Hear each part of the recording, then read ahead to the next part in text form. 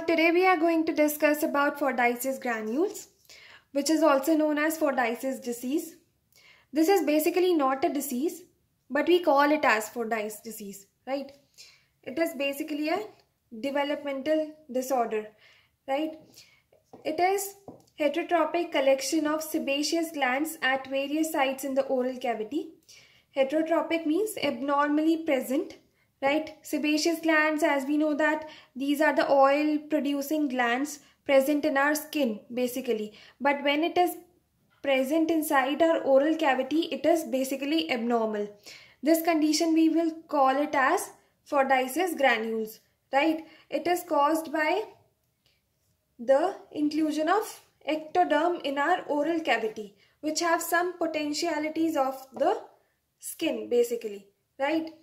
Now, clinical features of Fordyce's granules. It is basically small yellow spots which are present in a bilaterally symmetrical pattern, right?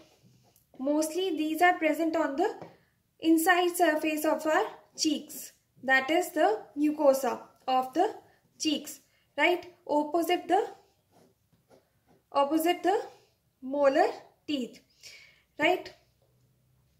But it is also present on the inner surface of the lips, retromolar region, tongue, gingiva, frenum and palate. But more, you can say more commonly it is present on the mucosa of the cheeks opposite to the molar teeth, right? It may be present on the esophagus, female genitalia, male genitalia, palms, soles, the parotid gland, larynx and orbit. So these are the locations where these granules can be present, right? There is no significant gender predilection seen.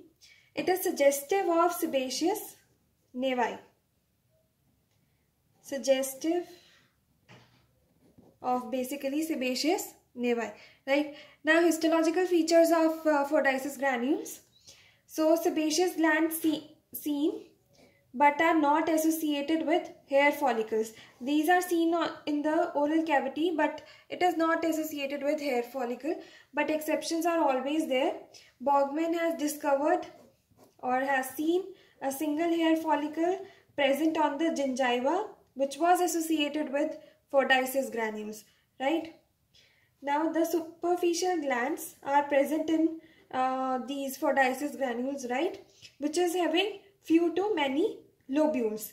These lobules will open into ducts basically. And these ducts open on the surface of the mucosa. These ducts is having keratin plugging, right? So the treatment, there is no treatment required for this condition, right?